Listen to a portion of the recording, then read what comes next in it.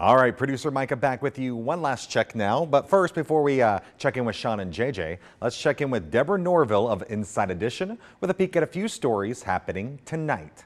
I'll be sitting down with Paula Jones, talking with her for the first time since, well, we first met 23 years ago when she was filing her lawsuit against then President Bill Clinton. And this was our interview back in 1998 when she got very upset when he asked her about why, since she turned Clinton down when he propositioned her, he would have cared.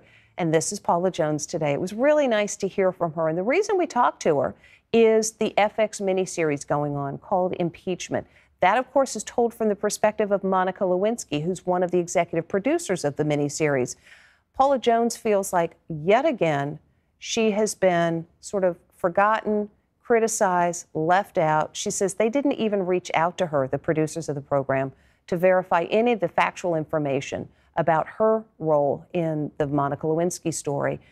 She does, however, say the woman who plays her in the film got it exactly right. As you guys probably were talking about on the show yesterday, Britney Spears, of course, announced that she is engaged to be married to her longtime boyfriend, Sam Asghari. They showed off on Instagram, the ring and all that good stuff.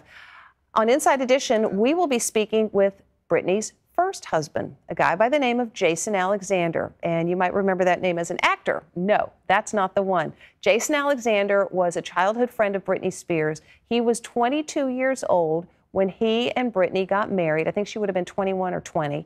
And they were husband and wife for all of 55 hours after getting a quickie marriage at one of the little wedding chapels in Las Vegas. So he'll be sitting down talking about not only the very brief time that they were together as a couple and married, but more importantly, talking about the challenges that Britney has faced in the years since.